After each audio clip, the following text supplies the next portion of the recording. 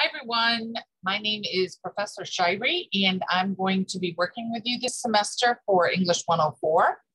English 104 is Freshman Composition 3.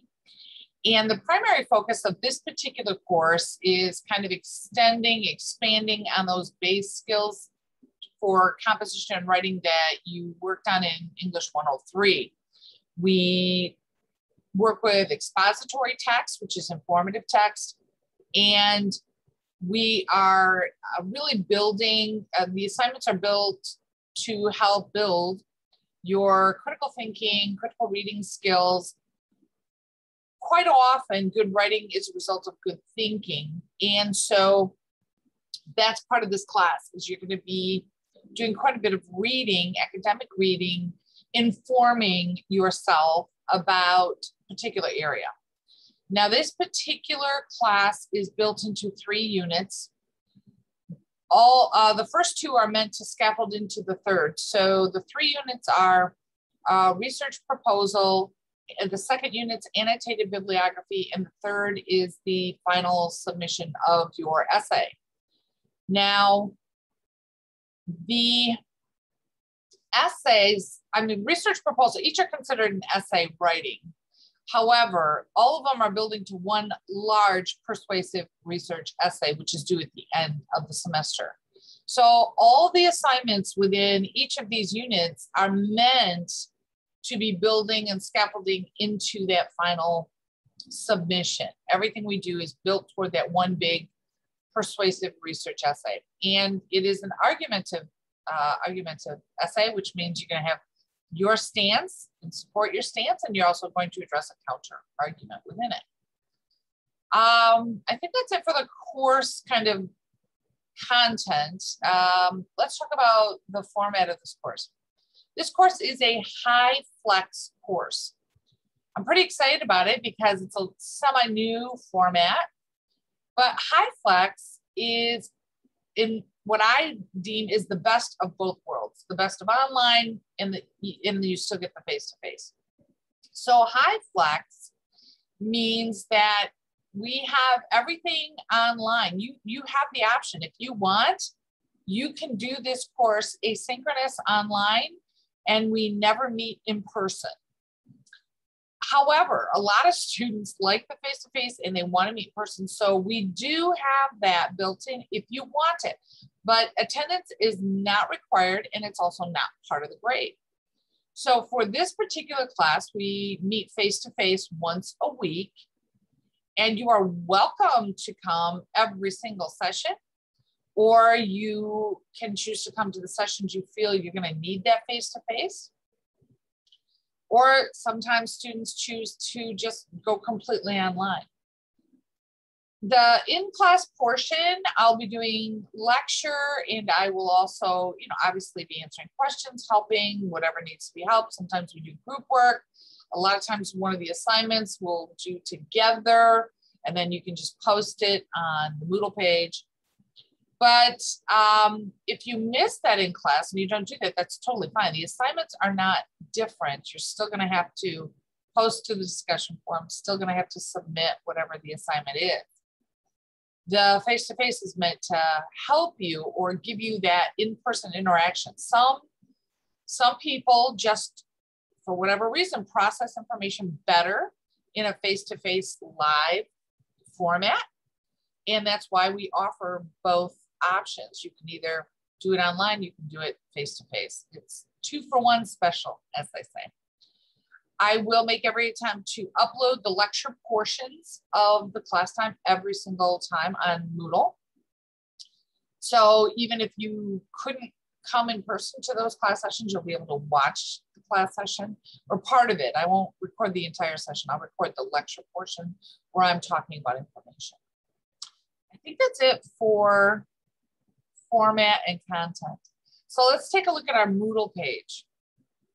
I'm going to share my screen. A couple of things I want to point out to you. So right now you are here. Welcome message from Professor Shirey. So it doesn't matter when you're watching this. Maybe you've already come to class and now you're watching it, or you didn't come to class, or maybe it's before classes have even started and you're just getting a jump start. But anyways, you are here watching my message. This is The content, there are 4 other items in this section. So these are documents, and I want you to read and review them. Now, on everything in the Moodle page, you will see on the right-hand side boxes that allow you to check your progress. So there's 2 types of boxes. One is a solid frame box, which means you are able to check it if you want. And then there's a dotted or a dashed box. That means there's a criteria associated with it, and the system will do it automatically once you have met the criteria. So for example, okay, my label, it wants me to look at my label. Yep, sure I did. That's a self-check. I watched my video. Sure, that's a self-check. So on the solid boxes, I can check and uncheck, but that tells, I check them because then it tells me, oh, yep, I did that one. The dotted ones don't let me do that. In these 2 items, syllabus and schedule, the requirement is you read them. So what you have to do is you go into the document, you have to download it. You'll see right down here in the bottom left-hand corner, it downloaded. Then you open up that document and you can read it. And the reason I want you reading this is it contains important information that students should really know. Things like grading scale, what grades are weighted accordingly, late policy, withdrawal policy, all those kinds of things. Good information is in there. And then the course schedule, of course, tells you the schedule for the semester. Now, after I log out and log back in, you'll see both of those will now be checked because I have completed, I have read and viewed them. Okay, Moodle and other course technologies. These are other things you are allowed to self-check. If you choose not to look at them, I will probably not say anything. However, remember where they are. Now, the Moodle video tutorials, there's 8 of them. A lot of times they're video, and they tell you how to do things like, how do I delete a file on Moodle? How do I do forum or discussion boards? How do I find my grades or feedback on Moodle? These are things that if you've not used Moodle before, you may not know where to find these things, and those are meant to help you. Again, I understand you may not want to watch all 8 of them at one time, and that's understandable. Just remember where they are though, and as you check it off, okay?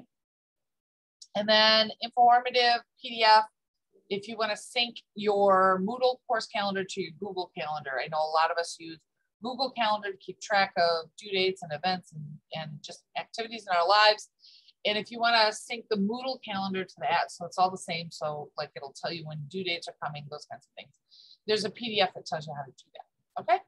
Then there's 2 required activities. So none of these are actually required for anything. I mean, this is just how the check boxes work. So you can see the check mark appeared because I read the syllabus. I'm checking and unchecking at my leisure here. However, these 2 items have the dashed, which means there is criteria, and then they say required, which means, oh yeah, I gotta do them. These 2 items are gonna have a grade logged in. So you need to complete these items. The criteria, in order for the check to appear, you need to get 100%, or you need to get all the questions correct, and you have to go all the way through the lesson. So you have to have gone and viewed every single page in the lesson and answered every single question correctly. Then the check will appear. So the lessons are not difficult. It's just meant to give you some important information that I think will be relevant to you.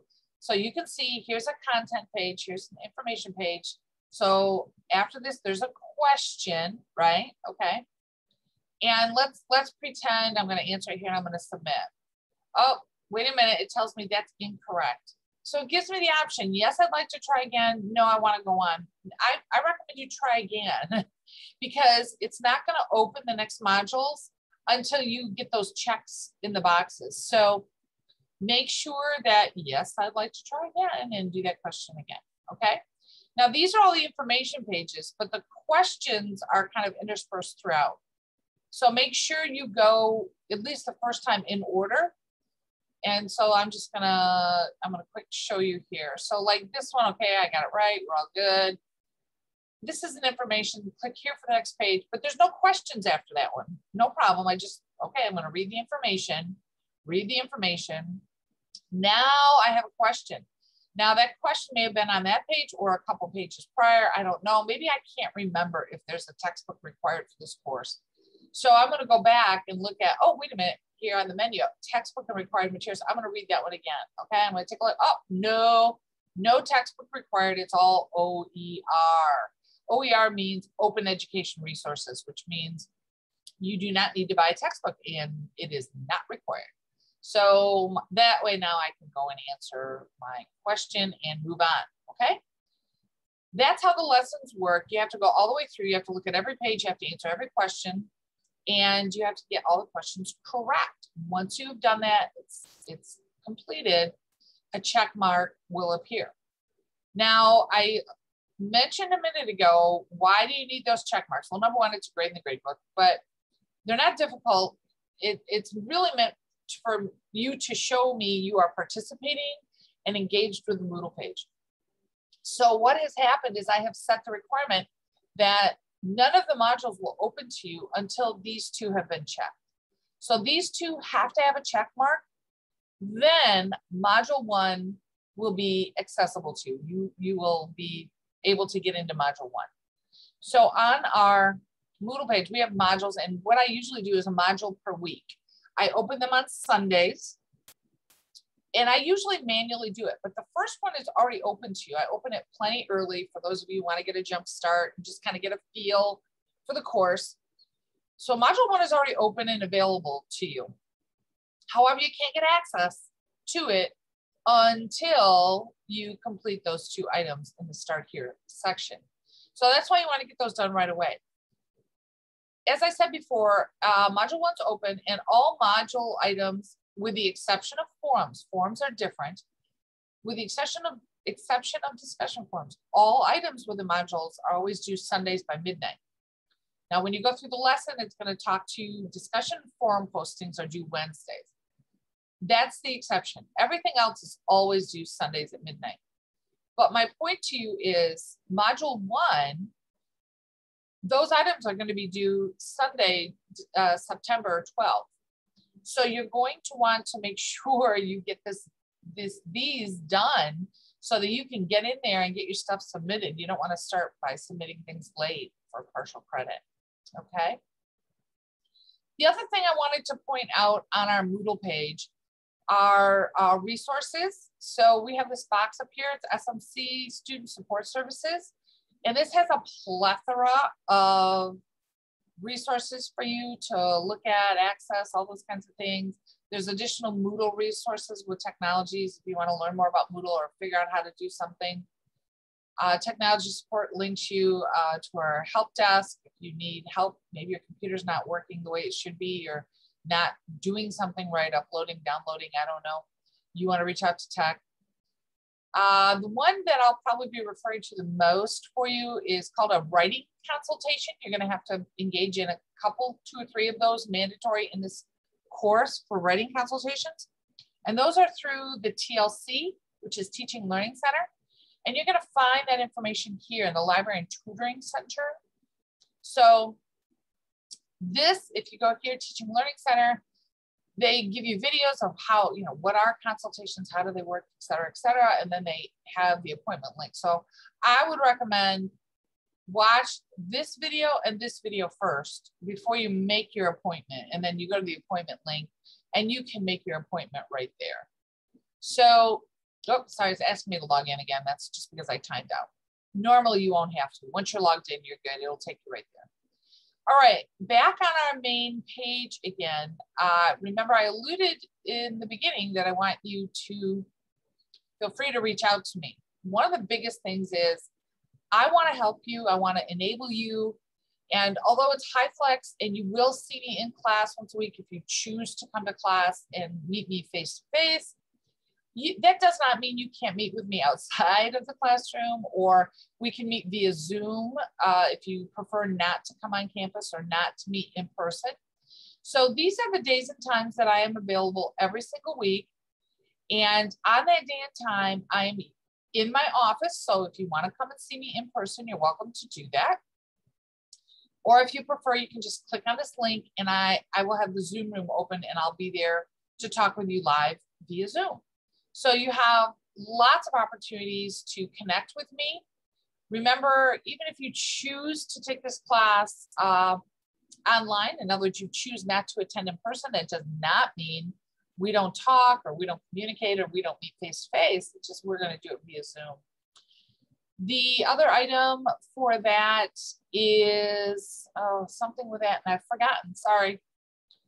Oh, I remember. If these days and times do not work for you, simply reach out to me and, you know, when you need to meet, we'll make an appointment and I'll meet with you. Whatever works with your schedule and my schedule, we will find a time together for whenever you need it. So just reach out to me via email. I think that's it for the Moodle page. I think I've gone over everything, hopefully. Oh, nope, 2 more I just see. So I will send you a weekly announcement. I send them out every week, and the weekly announcement is going to come in your email. It usually gives a little bit of a recap of reminder of, hey, these things are due, and then a preview, okay, this is a heads up for what's coming up in the next week for a module. All announcements will go to your email inbox, and you can also, if for some reason you delete them out or you miss it, you can also click on this announcement right here, and it will give you a listing of all the announcements that I have posted through the semester. They're saved there every time I send them out, then they are logged there. The other item is a discussion board. It's an information exchange or FAQ. This particular discussion board, the FAQ board, is meant for you to connect with your peers and for you to ask each other questions and help each other. Just like when we're in the classroom, person, face to face, a lot of times you can just reach across the aisle or reach to the guy next to you and say, hey, you know, I didn't see where she pointed, where is that at? And they'll help you out, right? That's what this is meant to be. You can reach out to one of your classmates, any of them, whatever, you could, it's an open post, and just post questions like, hey, you know, I don't know where to find this, or how do I do that? Or where do I go for a database tutorial, that kind of a thing. And then anyone in the class can answer you. As a general rule, I do not get involved in this particular discussion board. And the only time, there's 2 instances I get involved. One, if someone has posted incorrect information, I will go in and correct it. Or if they've posted something inappropriate. And then, I go in and address it, delete it, and then there are consequences. Okay. I think that's it for the Moodle page. So let me stop share and just talk at you a second before I end.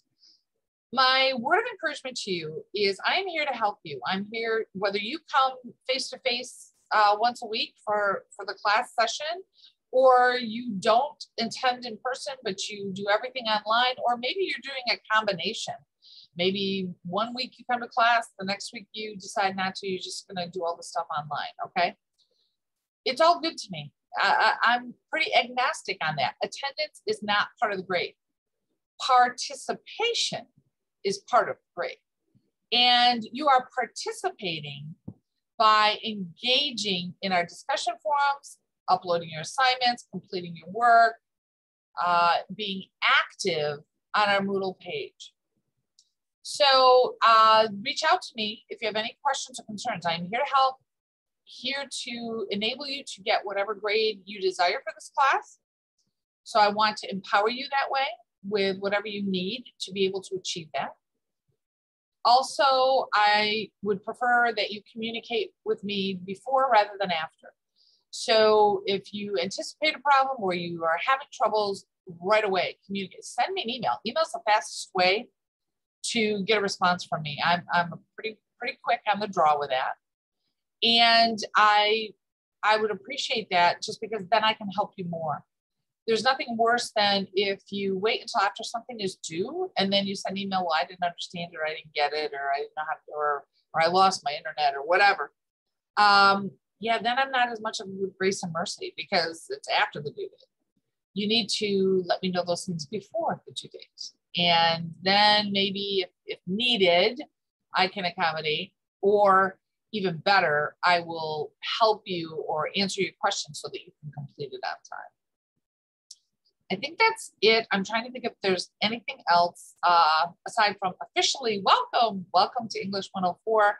I hope you enjoy our time together, and I'm looking forward to maybe meeting some of you in person with our first session. But even if I don't meet you face to face, I will want to meet you in the introduction forum. So make sure you post in that. That's in module 1, by the way. So get your lessons done first. I can't think of anything. I just wanted to make sure I didn't miss anything. So I will end the way I end all of my announcements with my tagline of, as always, let me know any issues or concerns, questions you have. I am happy to help. Have a great day.